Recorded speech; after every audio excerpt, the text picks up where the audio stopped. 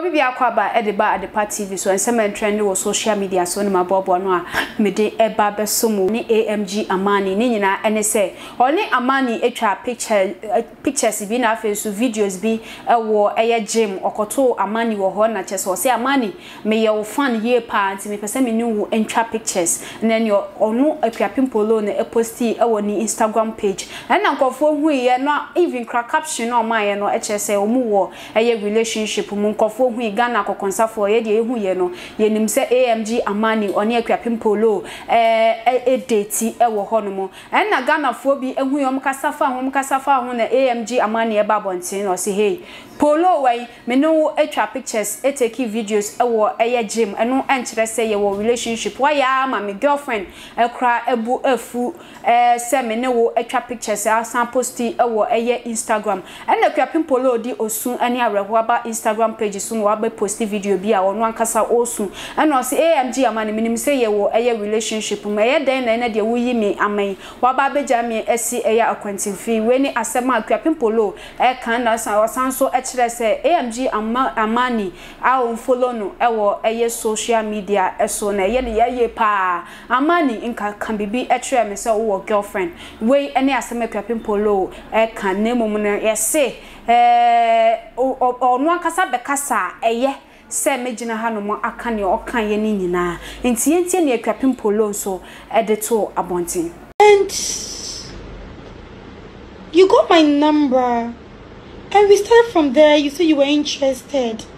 You've been asking me for a date. And I didn't even, I'm going for a program. Before you see Akuapem Poloo out there in town, it's a paid program that I'm going to. I don't go clubbing. I don't go anywhere. So when you told me that you wanted to ask me out, we should sit somewhere so then we can hit the gym. So we all went to the gym together. Because he's so cute. And I'm cute as well. You know? Is it a sin? Listen.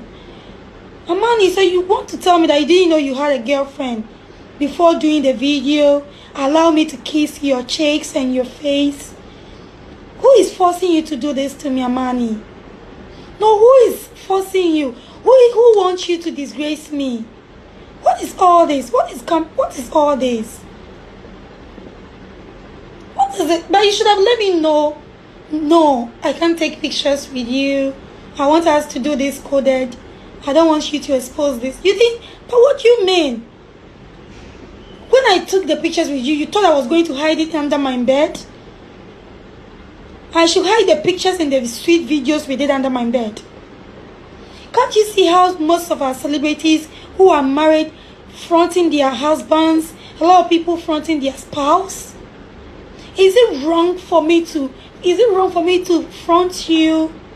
Is it wrong? What is it? If you feel like I'm not a woman to be around you, why don't you allow me to do the video with you? To take the pictures? That was our first date. Our first outing. And we went to the gym together. Because you say you love everything about me and you want to start life with me. You get me? Okay, that is fine, but I don't get it. What do you mean? What do you mean? And I even posted the thing 2 days before you coming out today to do that video. You get me? You get me? I posted the videos and the pictures 2 days. And today, Monday, because of pressure and enemies hitting in your DMs and they are asking, don't you know those people wish they are close to me? Anyone who is causing you confusion, who is making you back off, Armani, I know that it's not from your heart. I know the man I met. I know the man. It's not written I can say here. Armani, I know this is not coming from you. Whoever is forcing you, whoever is pushing you to disgrace me this way, it's fine. It's fine. It's fine, you know. Yeah, you know, him said Takra de mamia, it is alleged so fakey a pregnancy no copium or court a year and rather na court no equa sitting you know every natures and mammy no was here granting a bill with 50,000 Ghana cedis 500 million. Now Eba Bonti every and him say 500 million na court no share him say the big granting my mini bill. Until a bimus to say mammy is ya jano ne momuno bill no mo share him say or mudisicano a babato a yapunoso. Nemomuno anopeya near free a year western region aba nina and say mamma no a yadia that's what actually a buying kukum nemomuno a buy no share say mamma busia back of a year 500 million a day aba ansana a year ya grante a year mammy a year Josephine ya granting bill a war a year takrade a honomo yentie near amanebo a free honomo a buy. And say rano and no bad conditions no to me edru hu to me nya the bill no to me nya ama Janison Kofi and the pay information in the up to date won't to wonya dan bail condition no ma or the hochor or your police phone wana akukuma ebusua na adofo a wo kan ho ogodo wore hwehwe na wetum wada ba baji iraba na akon up to this morning midday am nyo look at say very condition on to me meeting into the home actually.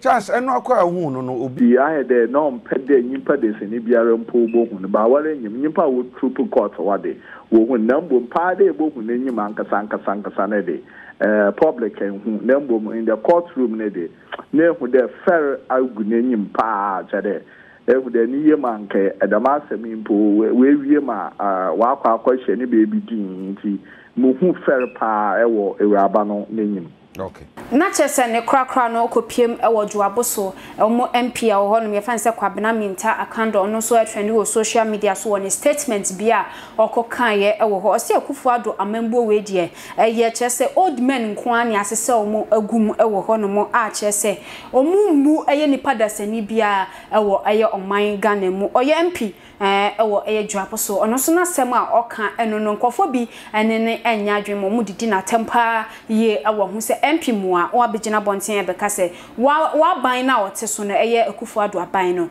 ode eye nkokorafo ena ede ati ekuo anase team we eno ne papa na asem a o kan ye hwe video we emra sisia. What I'm seeing here is an affront to the mandate the good people of this country has given to the president of Ghana. I think that this government is a group of old men who have no respect for the stakeholders in the governance of this country, and they have no respect for the good people of this country. If for nothing at all, we were here 2 years or more than 2 years ago. If the president respects the parliament of this country, at least they would have responded positively. We are paying interest on the loan that was contracted for this purpose. Meanwhile, the good people of this country, especially those in the catchment area, have not benefited from this project. You remember, this project was awarded somewhere in 2015, and they should have completed latest by 2017. We are in 2021, and we are in the weeds. This is what we have seen for ourselves. And when you talk, they will sit in Accra and try to defend.